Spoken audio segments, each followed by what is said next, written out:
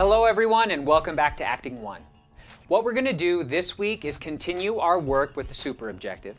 And what I want you to do is to be able to identify what a super objective and an objective is in a film, right? So not everyone has seen a play, but at least you all have access to movies, especially nowadays. So what I want you to do is go and pick a movie. Pick any movie that you want. In fact, pick 3.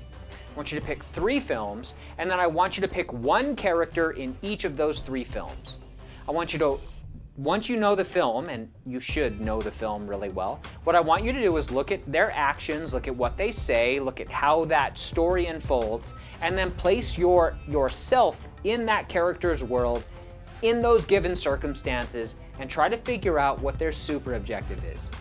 Now, the super objective only works if you relate to it too. So there are a bunch of words, but try to distill that character, what they need, down to one word.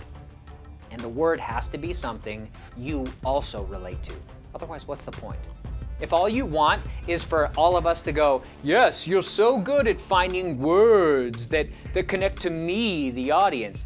Well, acting is about connecting to you. See, the only way we connect to whatever is going on stage is if you connect to it.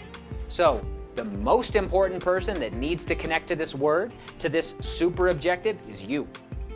So pick a film, pick a character, figure out what their super objective is, and then pick one scene and figure out what their objective is.